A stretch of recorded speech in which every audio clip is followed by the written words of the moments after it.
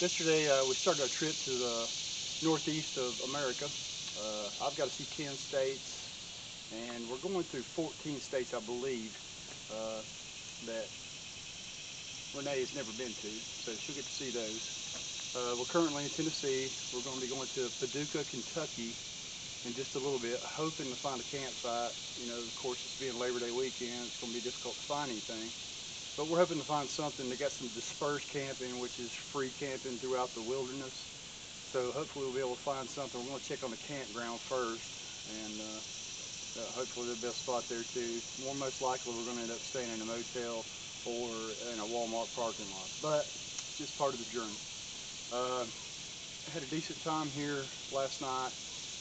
Got here a little later in the afternoon or evening, and kind of felt tired, so we didn't get much of a tour of the park. The park's supposed to have a few interesting things, though we didn't feel up to going to look at them.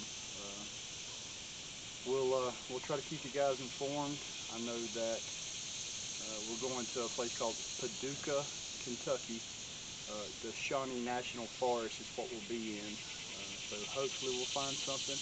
If not, so be it. Such is the life of a camper. Y'all take care, and we'll see you soon. Love you.